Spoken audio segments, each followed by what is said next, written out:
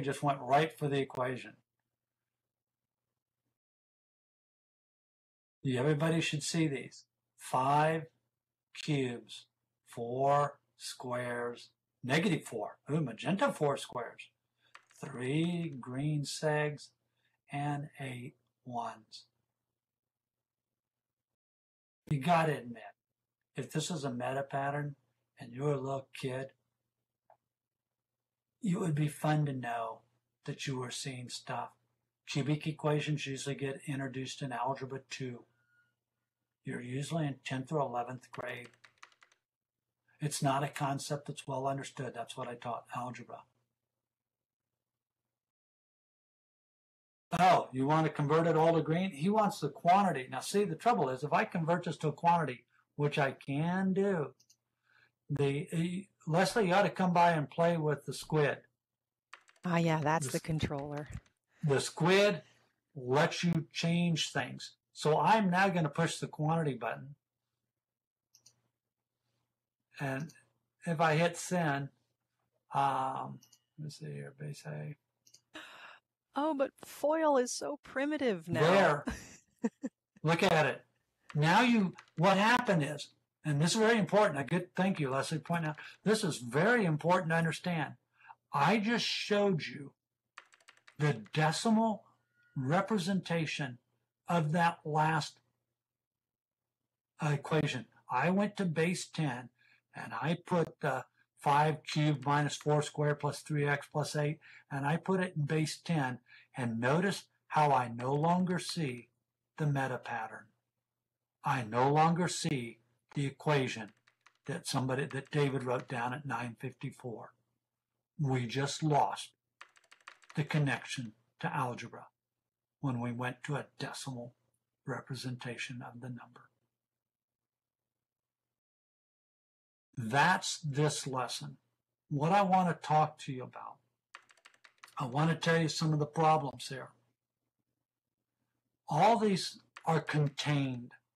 In other words, the coefficient, which is what we've been seeing, the meta pattern reveals the coefficient of your polynomial.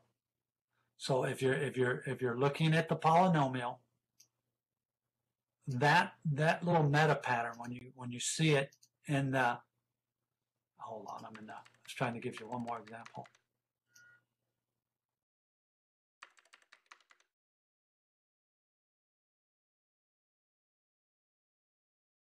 That meta pattern, if this is a meta pattern that I'm putting up here, you're looking at the coefficients. That's a -4 for the cubed. That's the coefficient for the cubed term. -2 is the coefficient for the square term. +6 is the coefficient for the seg term. And -8 is the constant. Problem is, what if my coefficient were 13? What if it was 17.596? What if it was pi? How do I see that meta pattern?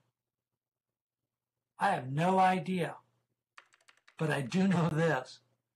If I give you a good foundation in how you can see coefficients,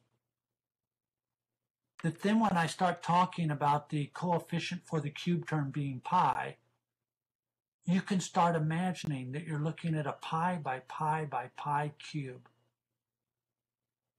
You can almost start seeing what it looks like. And if you have a -37.29 coefficient for your squares, you can almost see that you have a magenta cube that is -37.29 on each side. It just makes things so much easier, but that is a problem.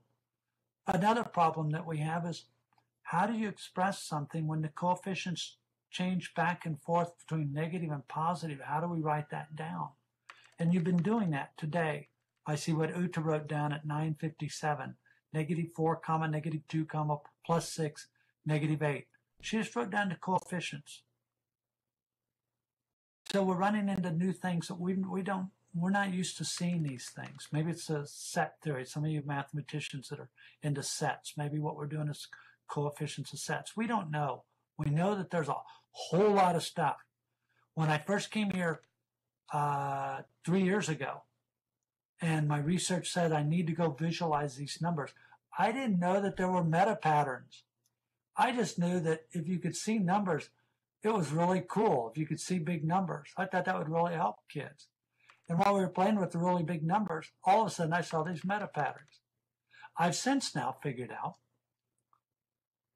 how to take this foundation of the meta patterns and turn this into general equations that can be solved in calculus and give you a prelude to derivatives and integration. And that's next class. Okay, so we're gonna go ahead and take a bio break. I'm gonna throw